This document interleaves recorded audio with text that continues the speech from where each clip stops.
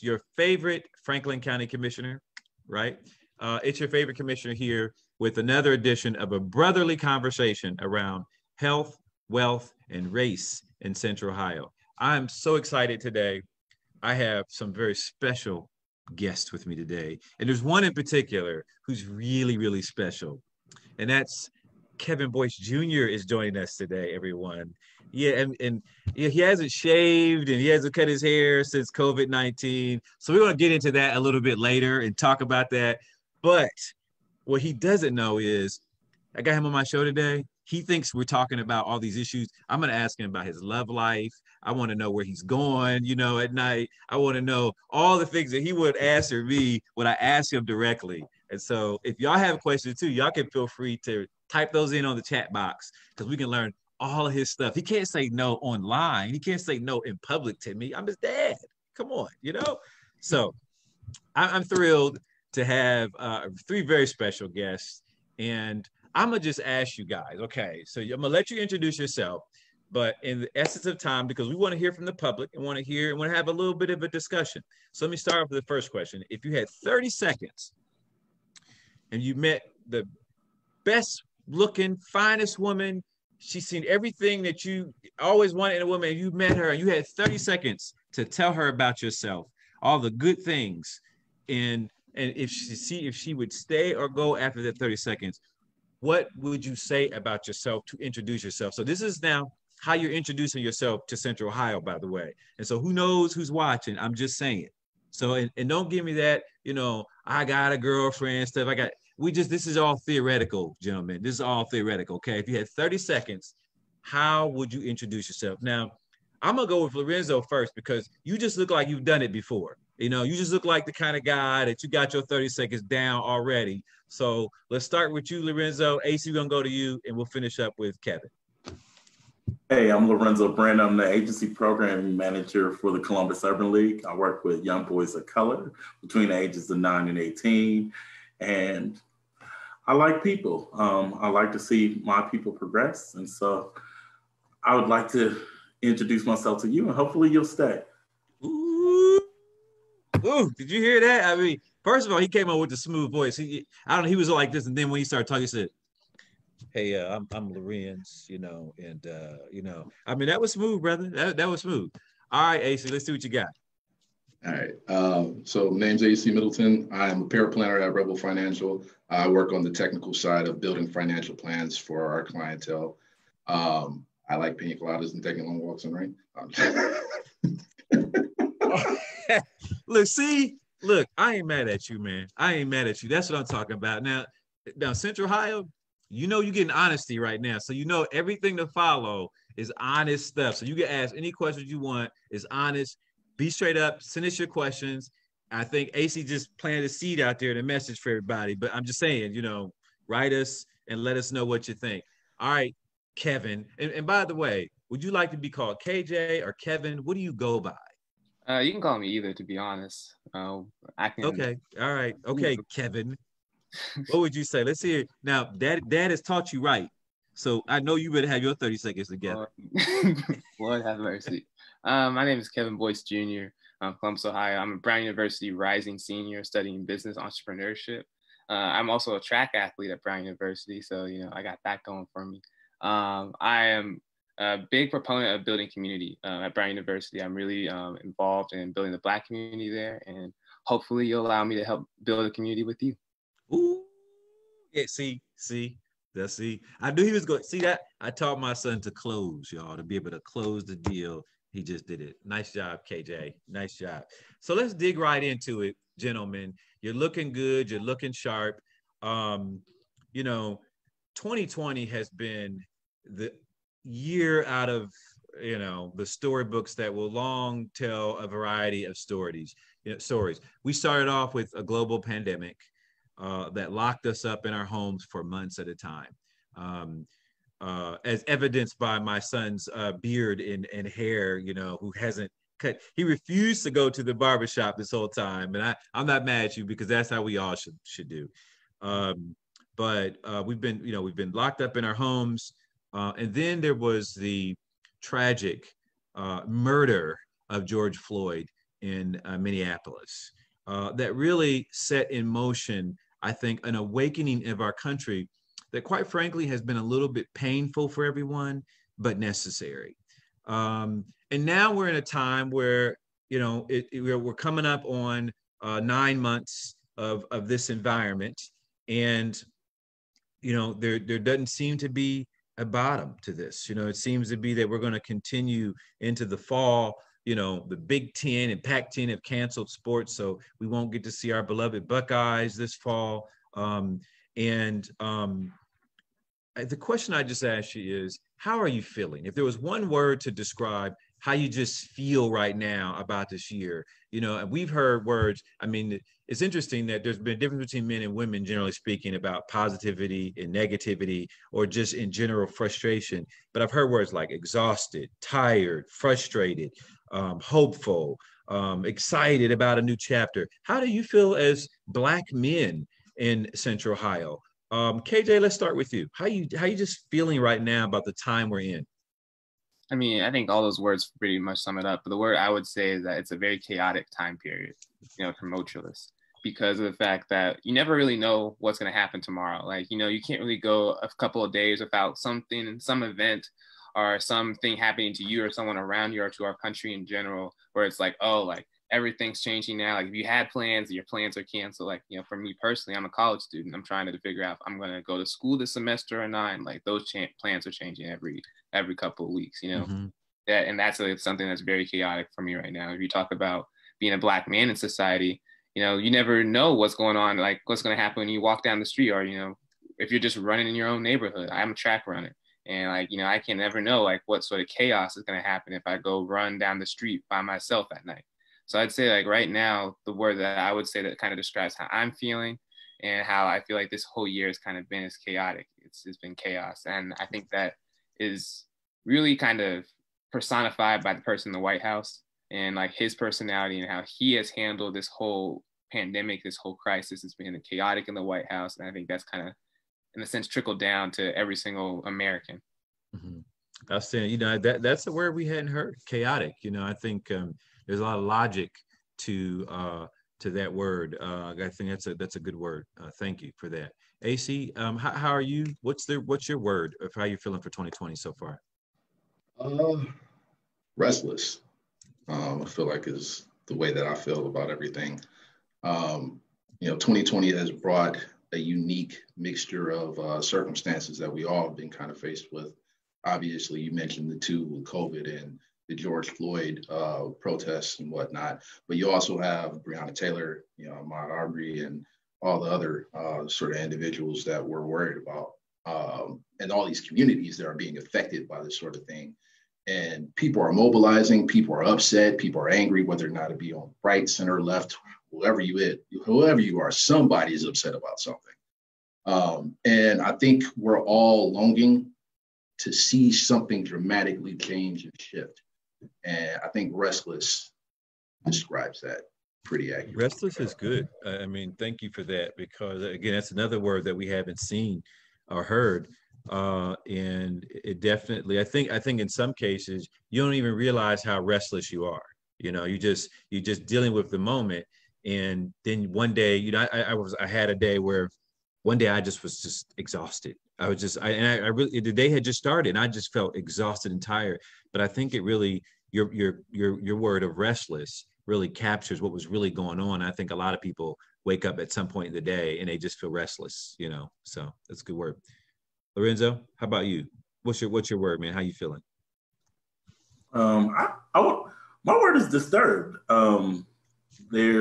It's not just me as a person, it's sort of inside my soul. I'm disturbed from the things that are going on to the pandemic, to George Floyd. I'm disturbed because this is the America that I grew up in, and seeing these things as they've exacerbated over the years, I'm disturbed. Sometimes I don't sleep at night because I'm concerned for my nephews, my nieces, and the boys that I work with. So right now, that's just where I'm at. Hopefully, I'll be hopeful soon, but right now I'm just disturbed. Yeah. I mean, you know what? If you're not disturbed in an environment like 2020, then something's got to be else going on with you, because that's a good word, because we all should feel some level of feeling disturbed. Let me give a quick shout out to Gene Harris, former Columbus City School Superintendent, who's watching us. Thanks, Gene, for joining us. Alicia, Danielle, Cortez Bogart, my main man, Lachelle Stroud, and Carter Womack, my good friend. Thank you so much for joining us. I feel like I got viewers now. I'm starting to get people who come on every week and tune in for this conversation. And more, it's not so much about the viewers as it is the ability for us to just have a conversation and people to hear and see what's going on. So you use words like chaotic and restless and disturbed. But there's an element of this that is seemingly positive. You know, I can't tell you how many of my white friends have come to me or called me and said, what can I do? How can I help this movement? How can I be a better part of this conversation? Now I'm gonna just open it up to the floor. So whoever wants to take questions, just kind of jump in. But have you had your white friends come to you and say, what can I do better? What can I do personally? And if so, what have you said? And if they haven't, what would you do? What would you do if they did ask you that? What would you say to them? Anybody jump in, whoever wants to take it. Somebody. I mean, I can go. I definitely say, like, I have had friends like come up to me and like, you know, try, or not, I guess not come up to me, you know, we're in quarantine, so I haven't seen anyone. But like, I've had people message me talking about George Floyd, about Breonna Taylor, and trying to have these conversations and doing the learning that is necessary in this time period. And I think that we all can do some learning, myself included, but I think that it's really powerful that some people are really taking the initiative. Especially because of the fact that we're on quarantine right now and nobody can really hide away from the fact that like, these injustices are happening. Like everybody's on social media. You can't really get away from it. Like everyone's been posting about it. And the dialogue that's been able to be had in my circles has been really productive. Like I'm on a track team at a predominantly white institution in New England. Like those people up there like know about these issues, but they might not have like really understood and seen it to the degree that they have been able to now. And like being able to have the dialogues and our team discussions and, you know, our classroom discussions, at being able to be a resource, but also seeing that people don't necessarily need me to be that resource. I don't have to put all the weight on my shoulders to do that education. Seeing people like take the initiative to do that has been really powerful and really impactful. So I think that that's been really cool, but there's still a way to go. And there's definitely a lot of people who have completely ignored the movement that's been going on. And I think that's an issue as well. You know, when you have people posting on Instagram and, you know, going about their lives as if nothing's going on and like, you know, not necessarily paying attention to quarantine or, you know, wearing a mask, like just simple stuff like that. I think that kind of shows that some people get it and some people don't. And it's been very enlightening for me to kind of see the stark divide between the people I associate with and being able to kind of account for that accordingly so that I know, okay, I should be spending more time with certain people and not others. Yeah, you know, and before we move on to, I think Acie wants to go next. Before we move on to that, KJ, just briefly talk about what happened at Brown University this year with regards to the track team, and talk about the racial implications that were in that. You know, for those who may not know, Brown University is an Ivy League institution in Providence, Rhode Island. And as KJ shared, he's on the track team. But something happened a few months ago, and talk about that in the racial piece, just briefly, if you could. And then Acie, you're up next. Yeah, and I could talk forever about it, so I'll be brief. But on May 28th, Brown University decided to cut 11 different sports teams at the institution. Brown used to have the third highest, or sponsor the third highest amount of varsity sports in the nation, but they decided that right now that was just too much for a lot of reasons, but strangely enough, not because of budget. They didn't say anything about, well, they kind of did, but they said that wasn't the primary cause. They decided to cut 11 sports teams, including the men's track and field and cross country teams. And what I thought was very interesting was that the school did it for several reasons, but for one of the main reasons was in the name of diversity and inclusion. But when you think about the men's track and field team at Brown, we did the research ourselves. Within 24 hours, we found stats that stated that we were the third highest percentage of people of color on a sports team at Brown. We had the second highest amount of Black men. And third being behind football and basketball, I'm guessing. Football and basketball only. Yeah, football and basketball only. We have the second highest like sheer number of people of color on the team, particularly Black men. We had, I think we had the second highest percentage of Black men, actually. No, actually, that's the third, I lied. But third highest percent of people of color. I think 49% of our team is people of color. Mm-hmm. And if you cut the men's track and field team, you cut 25% of Black men from the athletic department. And track and field, like many other sports, has been a great avenue due to its social accessibility, social accessibility to schools like Brown, that allows African-American men who are talented in athletics, but also talented academically, to pursue a school that they might not have been able to do or even considered in the past. And they did that in the name of diversity and inclusion while promoting the sailing team from club status to varsity status, which has no people of color on it whatsoever, a completely white sport. And so to do that in the same week, within the same couple of weeks of the deaths of George Floyd and the Black Lives Matter movement really picking up steam in May, really showed that in a lot of ways, the institution was kind of talking at the side of its mouth, saying they care about diversity and inclusion, they care about their Black students, their Black student athletes, but then their actions totally take another turn. Luckily, our team worked hard to present that information to the institution and to the president, and within 12 days, she decided to reinstate our teams. But the damage is still done.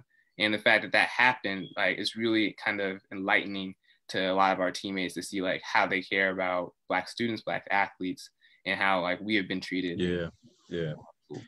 Thanks for sharing that, KJ, because I really think it captures what oftentimes looks like progress, or they use diversity and inclusion, and then it's sometimes a ruse. And so thanks for sharing that story. That's where we are starting to get questions online. So in a minute, I'm going to open it up to some of the viewers here. But Acie, you were going to tell us, you were going to say something as well. Yeah. I was just going to mention, at least my experience with a lot of my friends who happen to be white people, a lot of it has been like a genuine expression of concern, but I've also tried to use this as a teachable moment, in a way to kind of really put to test their allyship and ask for some accountability and figure out ways that we can weaponize their privilege to a degree, because it's a lot easier when it's coming from them, when they're talking to authority figures. For some reason, their word matters, their opinion matters. The effects that it has on their community happens to matter just a little bit more within society. So the fact that they're concerned is great. I have trouble with people who post things online. The pageantry is a little bit unnecessary to a degree for me, because it's inauthentic. And that's why I say really test their allyship. Like, okay, you can post something on your Instagram or your Facebook, but how are you engaging with others? What are you really doing? And what sort of conversations are you having with your friends, with your family, who may hold some of those deep-seated beliefs? And now all this stuff is out on the table. It's time to have the conversation. Yeah. Man, you hit the nail on the head. I'm telling you. And that I think is the tone of today, and why I think this, while the tragedy of George Floyd's death is certainly a tragedy, the silver lining in it is that the additional tragedy would be if we didn't take advantage of the moment and push forward for change in the way you just described. Lorenzo, what do you think? For me and my friends, I think silence is an option. That's sort of kind of been. I've had a lot of friends that are white, and so they've been supportive.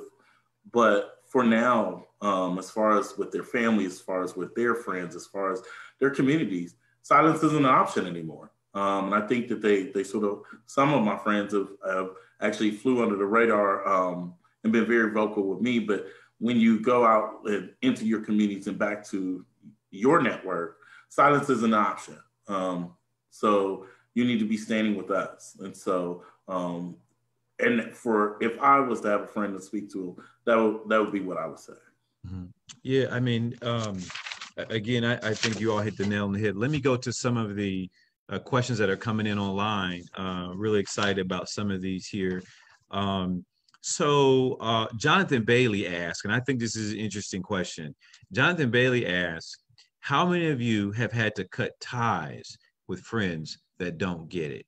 That's an interesting question. I can't say that I've officially cut ties with anyone because the circles I tend to run with, we have like-minded perspectives. So haven't had anyone that has sort of challenged me otherwise. I will tell you that, I will get oftentimes from these conversations, I either get someone trolling me online, so you're usually folks that will get on and say, hey, I don't think, Black people need to do this or whatever, so those aren't friends. Our ties are already cut with those folks. But I really haven't had that. But have you had to cut ties with anybody? Have you had to say, you know what, I'm okay with your friendship? Or are you like me, you run in the same circles? KJ? I mean, I'm like you, but I definitely get that from my father. Like, I kind of surround myself around people that like kind of similar ideologies. Like, I think there's a difference between like, this isn't like a political issue. Like, we can differ, I guess, politically, but like, this is not a political issue. This is a human rights issue. Like, this is bigger. This is a social issue. So like, you can't, if you're gonna say it's a political issue, like, nah, like you're gone. Yeah. Okay. Yeah, right. But right. but I haven't had to do that, but I have noticed that people I would consider myself close friends with, but people I follow on Instagram, on social media and stuff that I know I'm not necessarily friends with, but I know that I'm like, okay, like I see the stuff that you're posting, or sometimes the lack thereof stuff that you're posting, and I'm kind of like, okay, I know exactly where I'm going to spend my energy. It's not necessarily for me about cutting them off, like blocking, unfollowing, right, like, right. do all that, but like I know at the end of the day, like I should be spending more of my energy because I only have a limited amount of energy for myself on people that, uplift me, protect me, make me feel like I'm valuable, like I'm a person. And I don't need to spend my energy wasting it on people like that clearly don't get it and like won't be able to get it. Yeah. Yep. Lorenzo, I think you were going to say something. You had to cut ties with somebody? I don't say cut ties, but I do change my movements. But as you said, I surround myself with people that are like-minded individuals that understand, that are willing to focus and stand with me. But there are some people that I have had to let go due to the rising tides of racism in America. So just understanding that that's their standing, where they stand, who they support as the president. We can all debate presidency all of our lives, but that's not going to get us anywhere. But understanding our movement outside of that has made me let go of some people. Yes. Yeah. Okay. Acie? Yeah, my apologies. It's light as time, so if you see it getting dark, that's all it is. But so me personally, similar to all of you guys, I kind of operate within a circle of like-minded individuals. Very typically, I don't know very many people who have friends who would not be like-minded. That's the whole point of a friend to a degree. But I will say this: I personally like engaging in those sort of conversations. So I haven't ever cut anybody off. I invite the tense debates to a degree because at the end of the day, I really want to know who you are. So kind of like how Kevin Jr. was saying, like, this is a human rights issue. So if we can boil it down, remove the politics and whatever else from it and get this just to a person-to-person conversation, one of two things is going to happen. We're going to come to some sort of an understanding, or I'm going to see you for who you actually are. Yeah. And, sometimes that can be a tough truth. People who you often think, I like what KJ said when he was talking about, you might follow them online, so they're not necessarily your friends, but you see kind of where they're going. And so, you know what? I'm okay. I'm okay with following you. I'm okay with, you in my circle. I don't know about you, but in my social media world, it's somewhat political. So, I have a mixture of people, but I like to know what my friends are up to. If somebody got a new car today, and they posted, I want to say, oh, nice ride you got, or I know some people who got a new puppy recently, and they might want to bring their puppy into the picture, or something to show people. But I'm talking to my son. We're gonna hopefully we'll see that. So we got another question. I got another question. Carter Womack asks, what can we do to help our boys and young men who isolate themselves? Now, I wonder, I'm not sure quite what he means by that, but but he says, what can we do to help our boys and young men who isolate themselves? I think what he's saying there is maybe we're talking about, you know what? I don't know what he's asking there. I don't want to get that question wrong. Carter, if you're watching, restate your question, man. You restate your question. You can either text it to me because I know you got my number, or you can go ahead and type it in because I just want to make sure. Unless do you all understand that question? You want to take a stab at it? Acie, you want to take a stab at it? KJ, what'd you say? I don't know how on point it'd be, but I was gonna say I could use some clarification.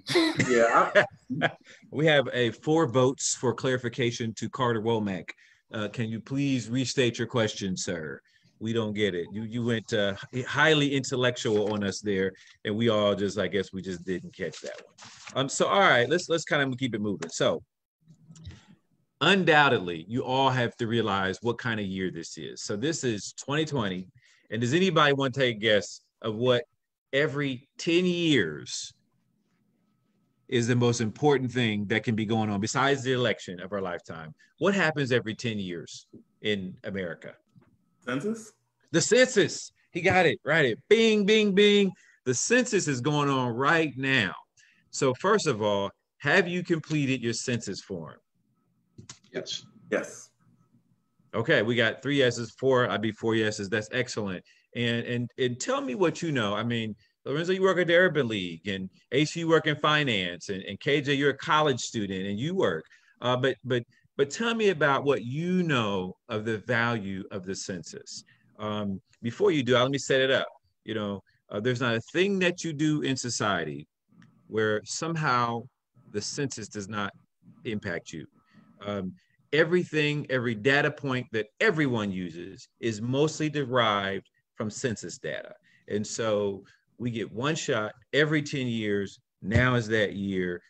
Guys, help me help the public to understand how important and valuable the census is. Even KJ, you as a student, there's got to be things that you deal with in leadership there that are number oriented. And Acie, I know in finance, and Lorenzo, I know at the Urban League, things are rooted in census. So let's start with you, Lorenzo. Tell us, how important is the census, and tell me about what it maybe does at the Urban League, how you guys use the numbers. So for us, social services, all social services, the census is important because it tells who's in our neighborhood, what our population is, and how we can best serve them. Where federal funding needs to be going. And so we pushed, this year, we did a push for all of our families that were connected to the Urban League to do the census, because if you're not counted, then you're not counted.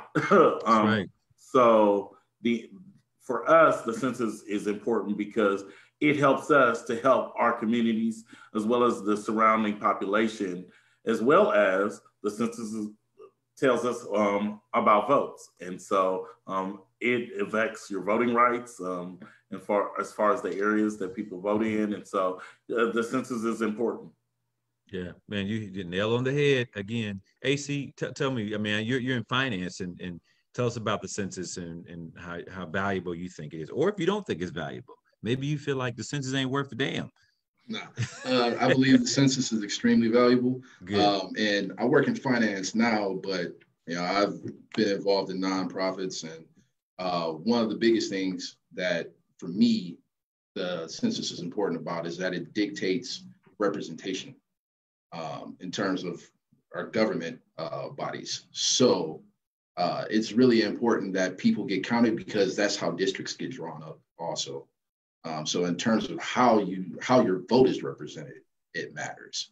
So it's not just about the funding, it's actually about what voices are being heard and which ones are being drowned out too. Man, I'm so glad you said that about the districts that are drawn. Let me give you an example. In Franklin County in Central Ohio, Columbus, for example, so we have our beloved Congresswoman Beatty, which that congressional seat was created after the last census, where it essentially encompasses Columbus. Columbus at the time was about 750,000 people, or equivalent to one congressional district. Today, Columbus is over 900,000 citizens, which means it's a congressional district plus another 250,000 people. So it means that Columbus will be split into 2 districts somehow. We don't know what that looks like yet because the redistricting process has to take place, but more than likely, it's going to mean a shift in what this seat looks like. And what that means is it's how we are represented as a Central Ohio in Congress. Congresswoman Beatty has helped bring literally millions and hundreds of millions of dollars to Central Ohio in her role, because she very much represents the core interests because her district is core. And so that's going to change. And it's all because of the census and the data. So being counted is critical to ensure that we know where people are, who's over there, because all of that matters in what the district looks like. KJ, what do you think? How important is the census to you as a college student? I mean, it's definitely very important. You know, there's a whole movement at Brown right now to make sure everyone's counted. I'm pretty sure on campus, if you're living in dorms, like, you're automatically counted, but there's a significant portion of students who live off campus and, like, will continue living in Providence after they graduate, or, like, living in Providence and community in New England. So it's so important for college students to make sure that their voices are heard so that we can continue to, like, have certain districts. I know that this has nothing to do with Ohio, but in Rhode Island right now, they're being threatened with the fact they could lose a House seat. And so they might just only have one. So, like, right now they're trying to make sure they can make sure everyone's counted so that they don't lose that representation. So it's important on all fronts from across the country, in every single district, every single corner of the country, to make sure that you're counted, make sure your family's counted, you make sure your extended family's counted, to make sure that, one, your family, your friends, all of those people are, like, accounted for in the government when they're making decisions, when they're making redistricting, allocating funds. All that stuff is really important. So I'd say from a college perspective, even though I live on campus, so, like, I've already been counted, I'd say it's very, very important to make sure that if you haven't done it, go ahead and do it. It's pretty easy too. It takes like 5-10 minutes. Yep, man, you hit the nail on the head. For those who haven't done it, you can go to 2020census.gov. That's 2020census.gov, or you can call 844-330-2020, 844-330-2020, and you can be counted. You can make sure that your voice is heard and that you are part of the solution and not the problem. You know, when you think about all the things that census impacts, from Medicaid to education to transportation, these are all things that impact the quality of your life, your ability to work, your ability to be educated, your ability to get your kids to and from the daycare center or soccer practice or whatever it is. And so the census is our opportunity to speak as a community, to say, here's who we are, here's what our needs are, and provide for a plan and a process to be able to use that information to support all of our needs long term. So, got another question from online. Andre Lampkins writes, we need to identify strategies to address what will happen in our city with Columbus City Schools' fall sports being canceled. What do you think of that? He says, thoughts on fall sports being canceled in light of a global pandemic. Who wants to go first? Okay. All right, Acie, come on. I thought the athlete here, the collegiate athlete, would respond. I thought he would have an opinion. But Acie, what do you think about that? Fall sports for Columbus City Schools. You know what? This might be a controversial opinion, but I'm not worried about fall sports being canceled. We are in the middle of a pandemic. I'd much rather save lives than be entertained. Of course, this matters. Obviously, these kids are applying for scholarships. There's a lot of personal growth and development that happens with all of these things. Nobody enjoys having their lives turned over. We want to see these things. We're so used to having them around. But at the end of the day, I'm not willing to put anybody's life on the line just for me to be able to score a touchdown or, score a goal. Okay. All right. Lorenzo, what do you think? I'm in the boat with Acie. But I think we paddle in different directions. Okay, all right. A little bit of controversy. I love it. I am definitely okay with them canceling sports. My concern comes into then what do we do with our youth? What about those scholarships that are awarded based on their performance in those sports? Because that's how some of our youth get into colleges that they normally would not be able to get into. So it concerns me at this point. And then especially with the rise in gun violence among our young people, what is there left for them to do when we don't have those activities in the evenings? Yeah, I kind of stick with you on that. I mean, the county is not really, we don't affect schools. We don't have recreation centers and that kind of thing. But I often think about the mental anguish too. Young minds need to be fed not just with academic information. They are growing as people, and when you stifle that, I think there's something to be said there. And it's just I don't know that there's an alternative that is good for that development. But the three of us, I don't say we're old guys. But I know I'm formerly an athlete, so I'm not an athlete that's steeped in this right now. KJ, you are a student athlete, a collegiate Division I student athlete. And so what's the situation at Brown? Are fall sports in play for the Ivy League? How's that going? And then how are you feeling about that? And tell us what you're thinking. Well, the Ivy League was the first Division I sports conference in March to cancel all sports for the spring. They were the first one this summer to cancel all sports for the fall. So I've had my season cut several times, including the time when they cut my whole team. So like the mental anguish that you were just speaking upon, like it's definitely there. Like I felt it 3 different times. Like I feel for these athletes, especially for students that really need these seasons to get scholarships. Like I was thinking about last spring. If I was a high school student, I hadn't had my junior spring track season, I have no clue if I'd be running Division I track at Brown University right now. Like, I just don't think that'd be possible. And with track and field, like, you don't really get your senior year to get recruited. You get recruited your junior year. Mm-hmm. So like, it's hard, and I get that. But I kind of like agree with Acie here, where it's like it's not necessarily worth it right now. And like, I've kind of had to come to terms with that over the course of this whole time. Because when they cut sports in March, when they cut our season in March, I'll never forget that. Like, it was so chaotic that week. And, an hour before they said the season was going on. And then I see my head coach running into practice, stopping everything, saying like, guys, about to announce in 5 minutes the season's canceled, or we got to stop everything. And like, getting emails wow. and all sorts of stuff. Like, I get that feeling, especially when, like, for me, I'm sitting here thinking about my career. I'm a senior. There is a significant chance that my last meet happened in March of this past year, and I didn't do that well in that meet. So that I've been sitting with that for the last 5 months, and so I get that. But at the same time, like, I believe that we have a duty to our fellow Americans and to each other to make sure that, like, we keep each other safe, we're socially distanced, we're wearing a mask. And frankly, if we had a president that decided earlier to take this seriously, we would be having sports right now. If you look at countries across the world, they're well beyond where we are as a country. The fact that we are such an advanced country, or we think we are, and this is still occurring, is really, very like indicative of how our president has handled this crisis. Mm-hmm. And so like, there's really no one else I blame for that except for President Trump. But I think that in general right now, we can cast all the blame we want, but we still have to act and try to end this virus. So I'd say, like, as much as it sucks, and I don't know if I'm allowed to say that on this live. But absolutely. Like, you can say it. Damn it, it sucks. Yeah, you can say whatever you want, son. But as much as it's terrible, I think, and like, I feel for athletes, because like you guys said, like, scholarships, that's super important. Or like you said, like, what are students going to do now that they're not necessarily in school, they don't necessarily have the outlet of athletics?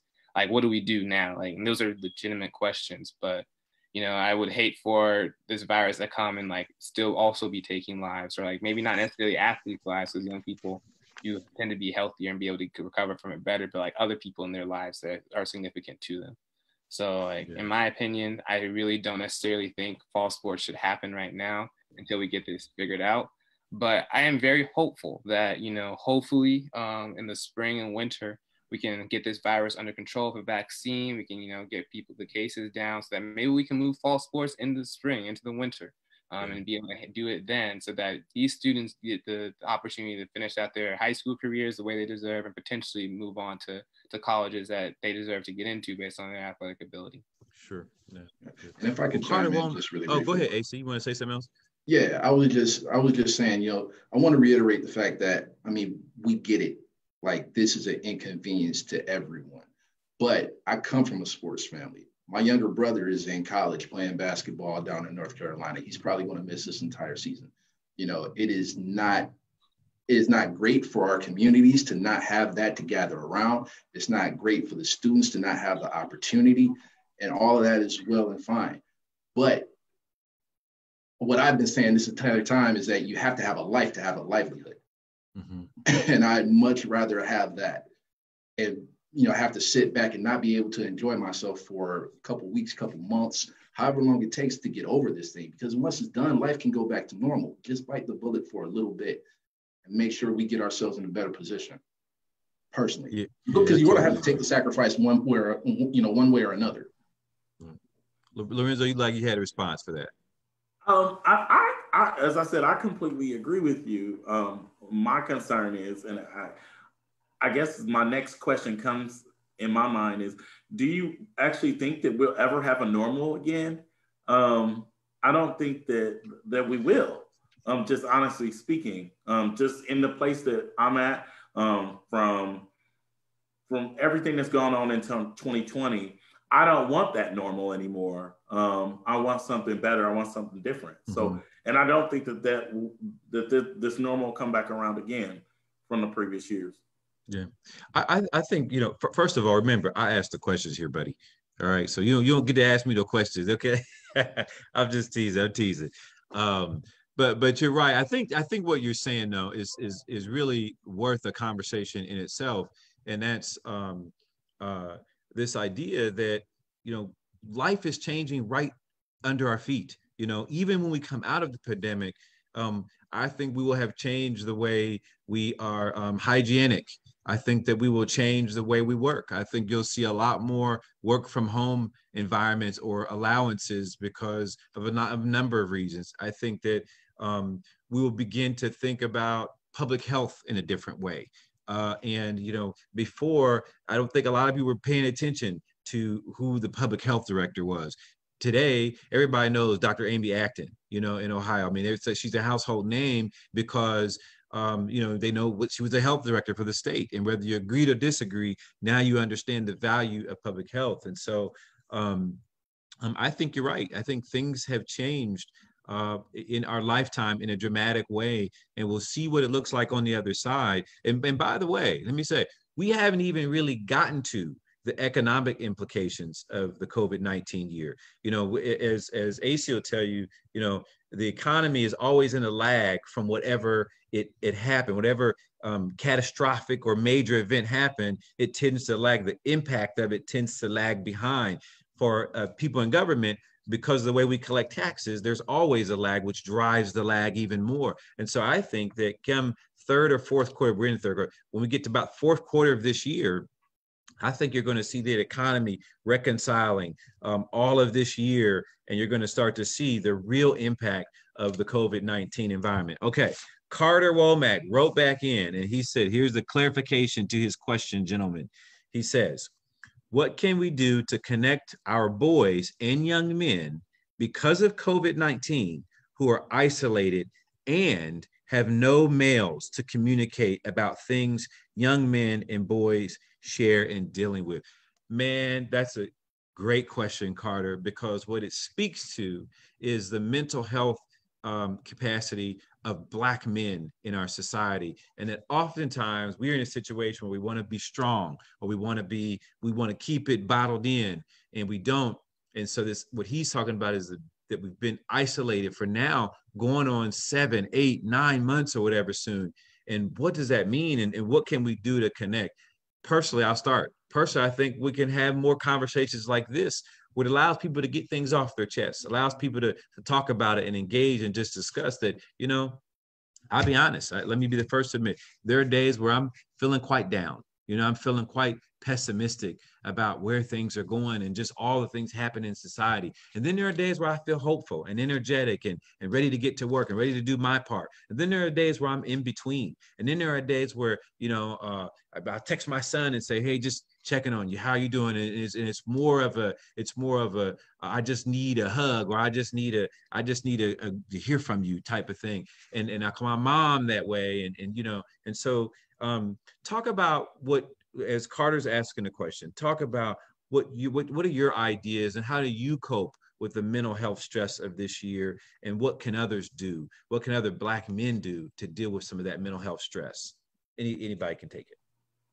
So, actually, I have a great group of friends, and we sort of have, I guess you could say, an impromptu men's group, where we can talk to each other, open and honest.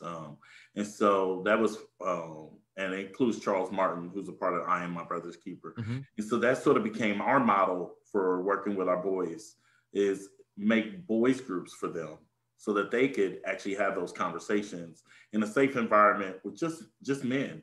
And I think being able to express themselves in that manner has sort of helped some of them.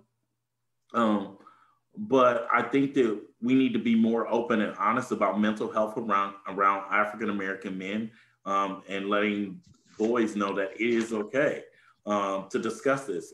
This is a real issue, and sort of remove the stigma. Yeah, very good, very good. Acie?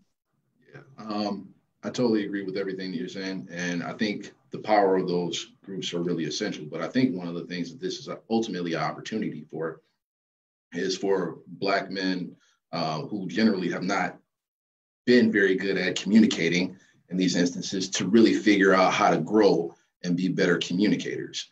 Because, necessity is the mother of invention. If you put in a position like this, you have to figure out a way to respond.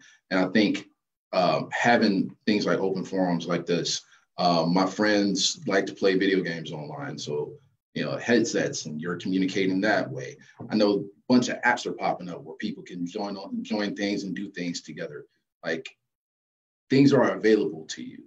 It just depends on whether or not you're utilizing them properly. And I do think some things could be organized, especially within the city of Columbus, and probably more so within the context of our individual communities, to help reinforce some of those things that we would like to make out of it, because we have a huge opportunity here. But ultimately, I think the first thing that we need to do is figure out on an individual level, where are the people that I would usually call upon, and start there. Because if you're not aware that you have people to talk to, this will be the time where you can be more than aware of what you do and don't have. Yeah, and I want to hear more about your ideas. You said you had ideas, some other ideas. I mean, this is where the creativity of our collective thought process comes into play, because we should put these ideas on paper and just see what we can do. Maybe it's a men's conference, maybe it's a spiritual conference. We get some clerical leadership to help us guide this. But I really love to hear some more about those ideas, and we just vet those and just see, because I think coming out of this, whether we do at the end of this year or not, there will still be some time for us to heal in terms of that isolation that Carter Womack identified. So just really briefly, I personally feel like we have a lot of community resources.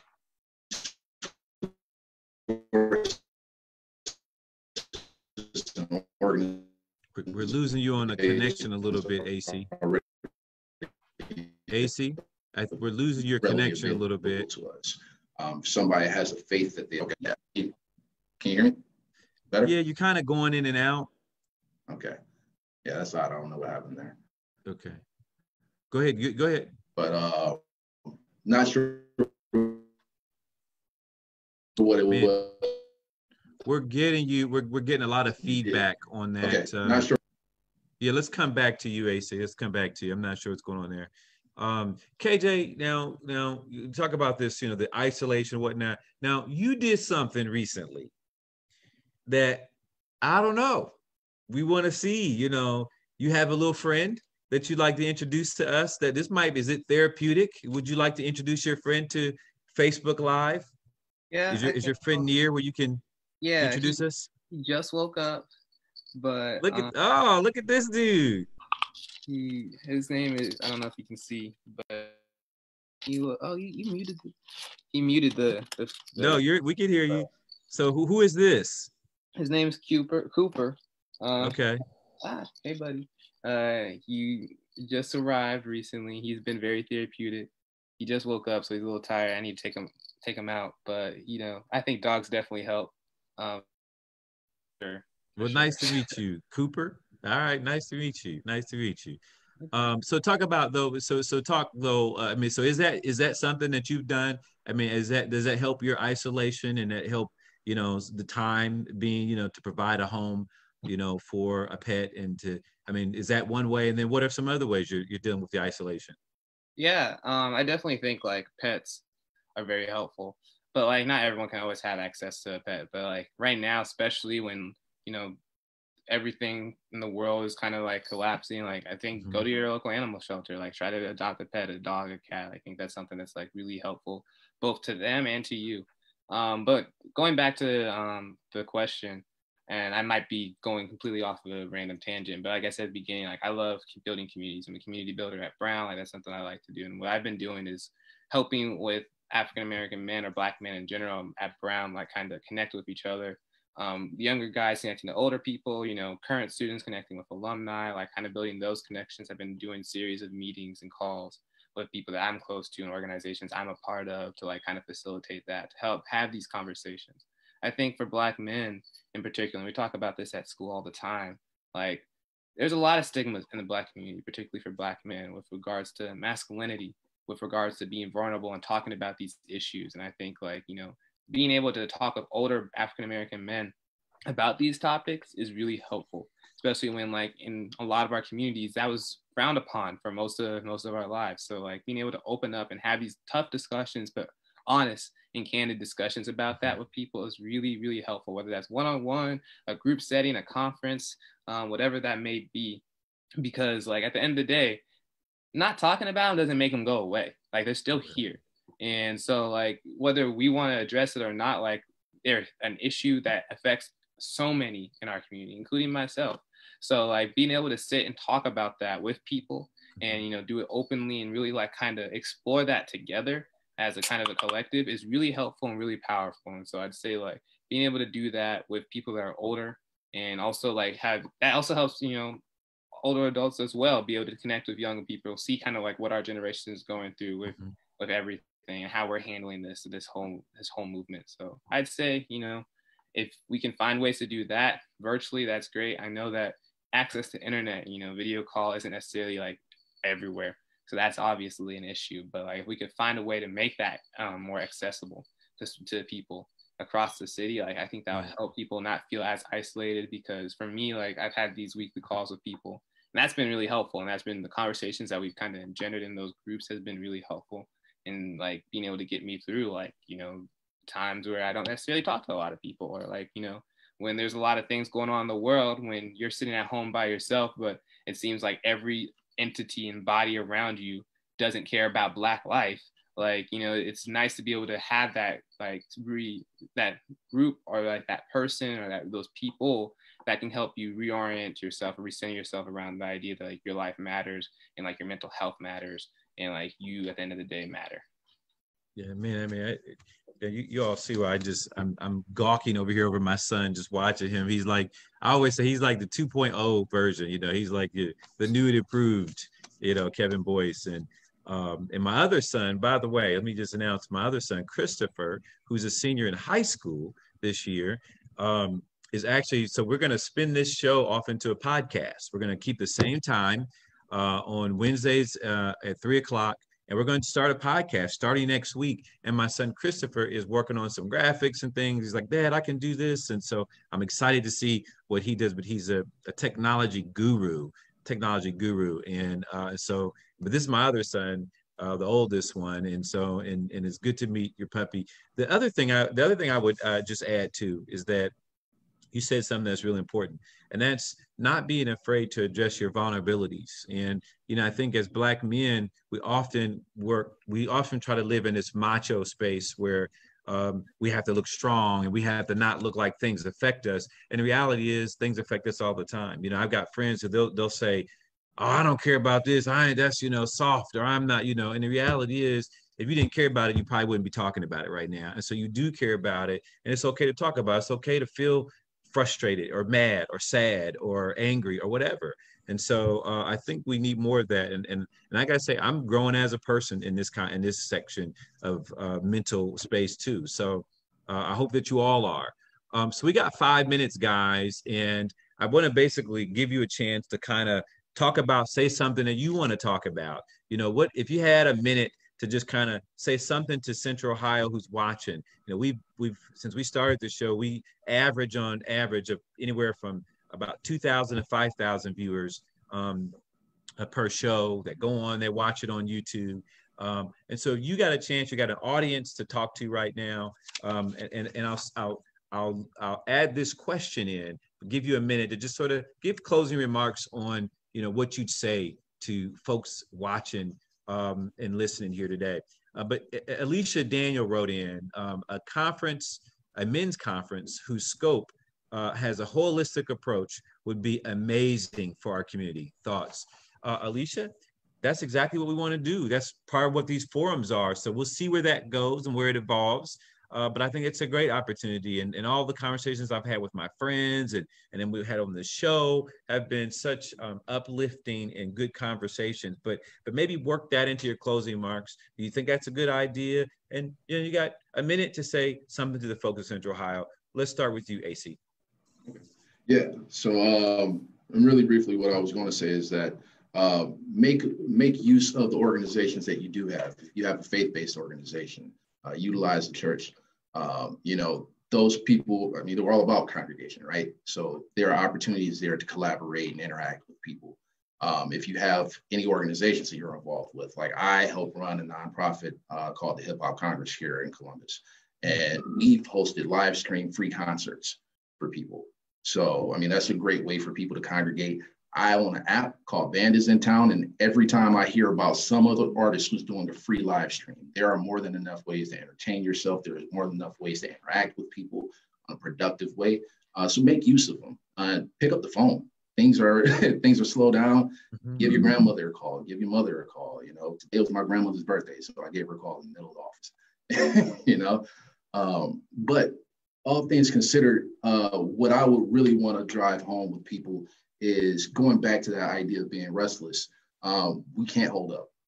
We can't stop pushing for change. We are at the precipice of something really important right now. And I feel like one of the things that they become really reliant on is complacency or exhaustion.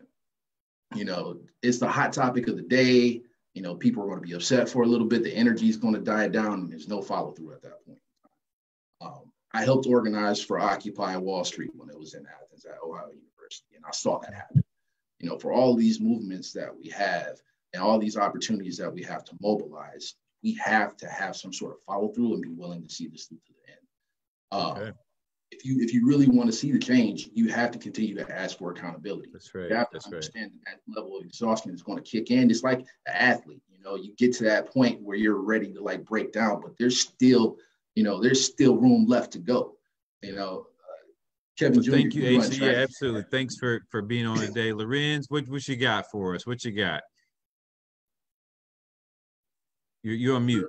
Really, Acie said it best. We got to keep going. We got to a place where we were stagnant, and I see the movement moving again. And so I'm excited about it. I want everyone to remember to be your authentic self. I think that that's another thing that we need to push with our African-American young men is that we're trying to get them to understand that this is the world that we live in. We don't want you to we do want you to adapt in some ways, but please be your authentic self. It's being you is enough. And I think that that's the message that we need to be sending. Outstanding. That's outstanding, man. All right, KJ, bring us home. What's your closing comments? My closing comments is really a shout out, and that's a shout out to my whole generation who's been really suffering through this and has stuck through it and has been through a lot in our short time on this planet. I'm 21 years old and we've seen quite a bit. Who would have thought we would have lived through a whole global pandemic at the same time as our newest civil rights movement? But I have to say I'm proud of us. I really am proud of what we are doing to affect change in our communities, both at small, micro, and macro levels. And, being able to do that through social media, in person, stepping out and, socially distancing and all that stuff. I think that we're doing a really good job. And so I think we should continue to do that, continue to fight for what we believe in, and keep doing that, whether after this year, you know, for the next 5 years, 10 years, like whatever.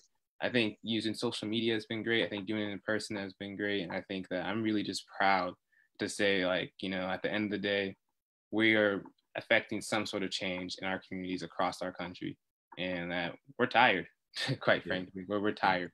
And I think that I just can't stress enough how proud I am to be a part of a generation that's willing to stand up and do that. Well, gentlemen, I want to say our time has come, but certainly I'm grateful for you taking time out of your calendars and busy schedules to be with us and host a conversation, a brotherly conversation on wealth, health, and race in Central Ohio. You all have been amazing. You're all amazing young men, and I look forward to all of the contributions that you make in Central Ohio. To Acie and Lorenzo, thank you in everything you do, and with the Urban League and in finance. Those are critical areas of services.